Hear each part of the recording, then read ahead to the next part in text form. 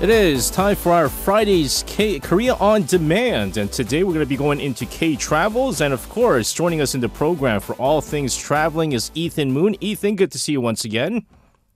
Hi, it's good to see you again. Ethan, yes. I don't know how I feel about today's topic. Two dudes sitting in this studio talking about dating in the winter. I'm married. My wife is very much pregnant, which means there's very little dating going on. We're going to talk about dating. Why? In the winter, is winter the perfect time for dating according to our travel expert here? Yeah, I mean, I don't know how I felt about doing this piece because I almost felt like I'm a dating coach right now. But I can only speak from experience. Sure. And yes, I can say that you have the most success in winter. Yes. You know, in my younger days, it's true. Like it's like around Christmas time, but although Christmas is long past, right. You have Valentine's Day coming up. You have White Day coming up and things like that, and so couples are getting ready. Yeah. But also because just timing wise, you think that winter's just good because this is when like sort of the older and younger Koreans are pretty much free around this time. That's my theory. Okay. I mean, I've discussed this with many of my friends, and yeah, it's just you just get a lot of Tinder matches around this time, and I think maybe it's because Koreans are really busy. They're always working, right? So the one time that they actually sort of have time, I think, is around the winter. I mean, of course, the younger kids, it's the holidays, the vacation from school, so they're off. And then even the older folks, because, they have to take all those vacation days that they weren't able to. Sort of everything is wrapping up, so there's not as much work. So this is when they're sort of off. And unlike the other holidays, the big ones like Seoul or Chuseok, it's not a holiday that it's like necessarily you have to spend with your family, which is, something that isn't second nature to maybe a foreigner because, Christmas is a time like Thanksgiving, in the States, that's when we're supposed to be with the family. But Koreans, it's just sort of like a holiday to just chill. Yeah, and let's face it, wintertime is pretty depressing. It gets dark very quickly, and I was talking to a buddy of mine, and he's my age. I've known him for years now, and he's one of the few that's not married right now, and he said, man, the winter feels so long and cold, and which is probably why there's a lot of people seeking. The reason why we talk about this, ladies and gentlemen, is not because we're actually giving you guys dating tips, but Korea as a dating destination. And our dating/travel expert, Ethan Moon, who, by the way, are you single? Yes, I am single, and I empathize with all the single folks out there. That's why you're an expert. That's why you're an expert. You're going to talk about some of the great places. No, I'm not an expert. That's why I'm single. But you are a travel expert, and that's what happens, right? If you have somebody, great places to go on date here in Seoul and any areas out there. So what do you think? What's a great place to visit if you're going to take someone out on a date? Well, I mean, I think the first thing you have to do is you have to find your date, before we get to the dating spots. It's sort of pointless to go to these like dating spots because like I can tell you firsthand as a single guy, if you're going to go to these romantic places, it's not good to go as a single. So I think, I don't know where you found your date, but I think it's pretty much the basics are still the same. Just go to a very foreigner-friendly place. Like Gangnam or Hongdae or Itaewon. Yeah. I mean, not only is it very lovely with all the illuminations out there and a lot of activity happening, I think that's possibly your best bet to... Yeah, you know what I realized? Like, although this is not where I met my wife. I met my wife through a mutual friend. But I noticed that when I used to go in my 20s to Itaewon, Itaewon was a very good place for especially like us Kyopos because there was a lot of people like Koreans who were open to the Western culture and they were Korean. And so they kind of understood the Kyopo mentality a lot more and they were more open to meeting Kyopo because not a lot of people like meeting Kyopos, let's put it this way, right? Yeah. And so I thought Itaewon being more open to I guess, other cultures and things like that, it's easier for you to meet somebody in Itaewon. I don't know how things are these days. I haven't been to Itaewon in ages. I mean, to be honest, it's hard being a Kyopo. That's why I'm single. We're not special anymore. You have to be a foreigner, But Itaewon, I think it's sort of turned into like this Western theme place that younger Koreans go. Yeah. So it's not necessarily as much of the Itaewon. It's not the Itaewon that we're used to, right? Yeah. It's not. Actually, Hongdae is, I think, far more friendlier to foreigners because now most of the foreigners are not like military or anything like that, before there was the Yongsan base over there. Yeah. But they're like students, or like a lot of them are part-time models or entertainers and such. So they hang around that Hongdae area. And the other place that I actually think is quite good to go to is Gangnam as well. It's actually Still? Yeah. I mean, but I would recommend Apgujeong because the regular Gangnam area, I think the hype has sort of died down a long time ago. You know what I heard is Apgujeong area, the Rodeo Street. Yeah. It was dying and then it's coming back alive again. I don't know about it dying, but yeah, I mean, I know that recently that just everyone is going there. Yeah. No, it's been recent because, like you said, like Gangnam is no longer like the place to go to, right? The Gangnam Station. I think the last time it was anything was when it was Gangnam style, and then they had Psy up there with all the. But yeah, I mean, yeah, everything is going to Apgujeong, which is not far away. It's not far away, but there's like a lot more places to eat and more places to drink, more hip areas, right? But speaking of which, there's like recent areas that are kind of up and coming with these quote unquote hip places, right? That people didn't used to visit until recently. Yeah, I think Seongsu is probably the biggest one. Yeah. I don't even know if it's sort of niche anymore. It's where a lot of people go because you got the college areas around there like Kondae, etc. And there's also Mulle as well as why can't I'm just. And what is it? Yeah, Hapjeong is also a hip place. And there's one that I just can't really think of right now. I don't know why. But anyways. But yeah, Hapjeong's also happening. And Ulchiro. Ulchiro has always sort of been a hip sort of place. Yeah. Well, Ulchiro's an interesting place because it has that retro aspect, right? It's not supposed to be for the young people. It was where the older people used to go, and then the young people took over and made it into a hip place. Yep. Ruined it. Ruined it, man. Ruined it. I don't know. I haven't been here as long as you. My producer was just saying that Apgujeong was like the peak of Apgujeong was towards the tail end of the 80s to mid 90s. 80s to 90s. Which I wouldn't know. I wouldn't know either. Too young. But I remember when I was hanging out in like the mid 2000s, it was like it was pretty poppin', and then it died down. And I heard I guess it's like a different kind of Apgujeong back then. Maybe. But anyways, there's certain things that haven't changed. We talk about like new places that are popping up and things like that, but bars. Anywhere you go, you're always going to find bars. But I mean, where is there any kind of bars that you would recommend for a person new to Korea? Like, is there a certain area or a certain type? I mean, we just sort of went over all the general areas where you can find bars and enjoy your night, but I can't really recommend any single place because it seems like every time I go to a place, the place I like closed down or changed ownership, and then there's an even better place or something. So things just keep changing. It's unlike the States. In the States, when I go to like downtown Fullerton or something, it's the same bar for the 10, 15 years ongoing. Here, they're constantly changing. But there's one somewhat staple place that I think you really can't go too wrong with, that I personally avoid because can't go wrong, but I avoid. I mean, do you know this place? It's called Thursday Party. I have no idea. You really? I don't really go to those places. I don't really go to bars. Yeah. Okay, I mean, it's been around for as long as I've been in Korea, which is like since 2013. I've traveled here and it was still there back then. And it's probably the most foreigner-friendly, somewhat kind of bar. It's everywhere. I'll tell you what. The last time I went to a pub is when Seoul Pub was still around. Do you remember Seoul Pub in Itaewon?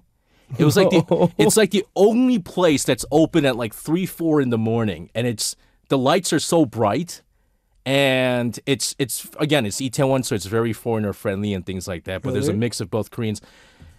you haven't been around Itaewon after 12, haven't you? No, I have, but like nowadays it's open until like 8. I mean, it's just always open. Oh, really? Yeah. Well, how long you really haven't been going out? I haven't been going on. Dude, I've been married for like 7 years now, and there's not a whole lot of partying that goes on anymore. And I like to stay within the house nowadays. But Yeah. But here's the thing, though, right? Because one of the things that we're trying to do is recommend places for our overseas listeners to go to, right? You wouldn't recommend to go them to like a Western bar. I mean, you're pretty much experiencing what you experienced back home and things like that. If you were to pick out something that's very like Korea specific, right? Like for example, there's like the bowling bars and things like that, which I don't recommend people drinking and bowling at the same time. Okay, all right. The reason I say I personally don't go, Yeah. but I would recommend, is because the theme of this is romantic. Oh, it's romantic over there. No, you have to find your oppa. And the biggest issue is the language barrier, Okay. right? I speak Korean. Yes. So if I go to a Thursday party or something, I mean, it's like a place that caters to foreigners, but not only do the bar cater to foreigners, but you have a lot of Koreans that are in boys and girls, Yes. oppas and, Yes. the nunas, that are interested in foreigners or speak foreign language or want to... Like I was saying, they're Yeah. open to the Western Yeah. culture and Yeah, foreign languages. absolutely. Okay. So, that's a big issue. I Yeah. mean, if you speak fluent Korean, then I recommend you just go to where all the Koreans are. Yeah. And it's not hard to find. I mean, these places are happening. You just go to that place. But I think Thursday party is a good place to start because it's literally everywhere. I mean, I went to Somen once in Busan. Oh my goodness. But Seoul's like a very young place, no? Yeah, but there's, I don't know. I went once, and I it's how I feel like when I go to Hongdae, right? Hongdae was a great Hongdae's place. worst. Like Hongdae was one of those places when you're in your 20s, you Yeah. feel like you're home, Yeah. and then you enter your 30s and you go, I can't. They're too young. They're sucking all the energy out of me. They literally don't even let you in anymore. they'll card you and they say you're too old. You can't go in. So I feel very rejected there. In Hongdae. But Seoul's still open to all ages. Seoul is still open to. I mean, I feel old everywhere I go, even Gangnam. I mean, what are you talking about? We're old now. Which is why I don't go partying anymore.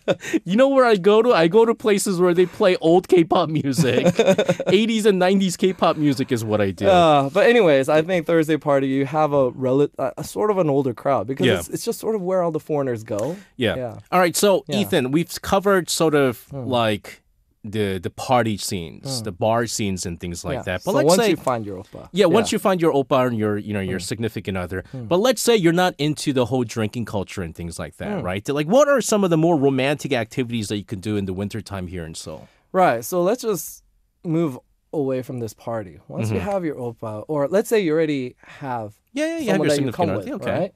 right? I think Seoul is a great place for sort of romance in the winter because you have all the illuminations going on. So right now, Seoul's like city, as they're actually hosting like these illumination festivals. Yeah. So if you go to Gwanghwamun by the palace, where it's usually it's nice to walk in Gwanghwamun area, but I just went there the other day. Near like the and- Cheonggyecheon area? yeah, right from the palace, Yeah. Gyeongbukgung to Cheonggyecheon, they have this whole like Christmas market thing going on there. Yeah. It was so packed on Christmas when I went. I don't recommend you go actually on Christmas because there's too many people. But they're also projecting like these big visual projection. It's hard to describe, but it's like projections onto Gyeongbukgung, the actual main door right now. So there's a lot of that going on. And then when you get to Cheonggyecheon, they have a lantern festival going on as well. Yeah. So, it's Christmas with sort of a Korean touch. I like it. Yeah, and especially because, when there's lights, it's always romantic. Yeah. And, you not only have that, but you have the city lights going on. And something about the vibrant aspect of the city just makes it that much more, I guess, beautiful. But, again, I mean, we're towards the end of January right now, and we've got the New Year's way past us. Christmas all passed by us, and you talked about the lights. I'm from New York, right? So I know about like the Rockefeller Center and things like that. I know about the big Christmas tree that's set up at the Rockefeller Center. I know on the top, we call it the top of the rock, the Rockefeller Center, and then you have the skating things as well. Although I would say that it's not on par to that, we have something similar here in Seoul too. Yeah, so actually, I can't really compare it to Rockefeller because I mean it's world famous, right? it is world famous, and it's in the movies and such. But I also can't personally compare because I haven't skated there. Oh, you haven't been to I haven't skated in Rockefeller Center. I've been there, but Really? I didn't skate. Oh, okay. Yeah. All right. So what you can actually do in Seoul by the city hall is you can also skate there. Yeah. And I think Seoul sort of took this vibe from Rockefeller. This is what I'm thinking. Yeah, no, absolutely. It has that vibe. Yeah. But it's huge because that little square in front of City Hall is absolutely huge. That's where, during 2002 World Cup, they were all cheering, like hundreds and thousands of people. And they do this every year. And this particular year, they're going to have it running from December 22nd to February 11th. And I like it because you sort of have not only just the city hall in front of you, there's a hotel behind you, and it's just sort of a very like city vibe that you're skating in, and it's outdoors. Yeah. And I can't really think of another place that has this kind of vibe. Rockefeller Center. Other than Rockefeller Center. Like, can you think of anything? No, I really can't. I mean, there's a lot of like skating rinks per se in Korea, but not the kind of scene the scenes that you just described there. Right? But I think the best part about that, well, this could be good and bad, because the admissions to Rockefeller Center skating rink is super expensive, right? Yeah. I know in City Hall it's very affordable. Yeah. So, at City Hall it's only 1,000won. So 1,000 won. Yeah, 1,000 won. So with the exchange rate, that's less than $1. Yeah. And basically, they kept the admission the same since they ever opened. Yeah. And I was just curious, so I checked out the admission for Rockefeller. And for an adult, it's $21 to $79. Jeez. And when I just picked tomorrow, it was $50. And I'm like, what? Yeah. It's a little too much, right? Yeah. Although there's something special about it. You know how they say when you go to certain restaurants in Korea, like by the beaches, the food doesn't really taste that good, but you're paying for the spot. Yeah. Right? So it's like with Rockefeller Center as well. But in exchange, though, in Korea, in Seoul, though, you get that. Get 60% of what you get, right at this. No, I mean, if you think about it, $1 compared to 50. Oh, that's huge. But there is no way Rockefeller Center is 50 times. I haven't been there, but can you vouch for me? It's not 50 times better. It's not 50 times better. It's not. But I say it's good and bad because it's so affordable. Yeah, it's so packed. That's true. It is packed. Actually, it was more packed when I went to ice rink. Yeah. I thought that would be a good idea to not, be in a packed situation. But the ice rink was more packed. And this, at least you have the novelty of doing it in front of City Hall. Yeah. And also, if you just time it right and you just go during the weekday and then you go right when they open. So they open from 10 to 9:30 on weekdays. Okay. Then you got a good chance that it's not going to be too packed. Yeah. And worst case scenario, it's only $1. I know that there's some people that like to go to the Lotte World for the ice rink, right? A lot more expensive, by the way, and it's not as romantic. You don't get the nice view. Although. I'm saving this because I know you're gonna do this. We won't talk about this. Yes, we're not gonna talk about it further. Yeah. But the thing is, there's something about just the outdoor activities. Yeah, it is. Indoors and outdoors, it's very, very different. So for our listeners out there, I know, I think one of our listeners were saying that they're in Korea, January. But if you're still here, do check it out. It's great. Ethan, any other places you want to recommend for people out there that want to have a romantic winter date in the city of Seoul? Actually, I wanted to just mention one more thing. Sure. Recently, just a few years ago, Seoul City opened up another ice rink in Nodal Island. Yeah. So it's the same emissions, only 1,000 won. Okay. It's in the middle of the hangang. Yeah. So if you want more of a natural kind of vibe, where it's all nature, this island, and then you're looking out into like the city and the skyscrapers from the middle of the hangang, I also recommend this place. I'll tell you this, right? Both areas during the wintertime, it's super cold. Yeah. Because, one, you're by the Han River, it's super cold. I think that place is even more cold. But also, the one by City Hall, the reason why it's so cold is because there's so many tall buildings that the wind... there's the wind chill effect. You know how like when there's a lot of tall buildings, there's like a lot of wind? Oh my goodness, it's pretty cold. So either way, you're going to have to face the cold, but come on, it's winter time, right? Yeah. Anyways, you got those two areas to kind of check out. Anything else that you want to recommend for all of our listeners out there?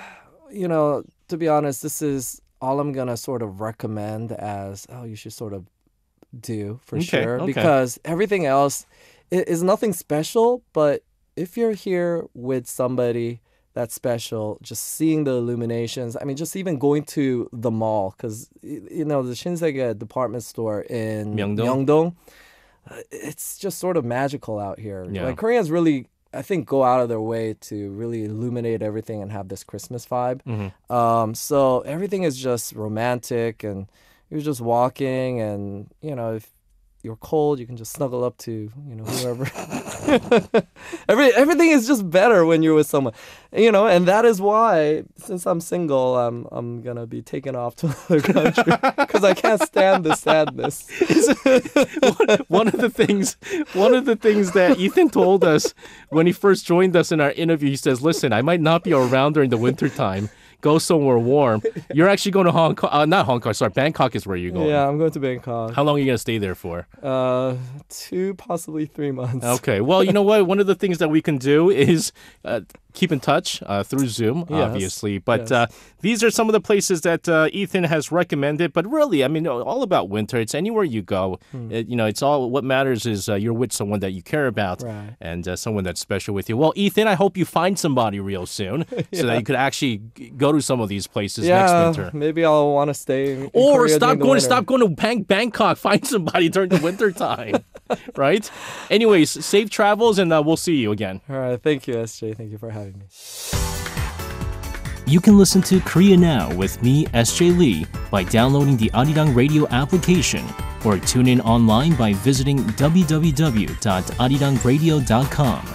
So make sure you tune in Mondays through Fridays, 6 p.m. to 8 p.m. Korea time.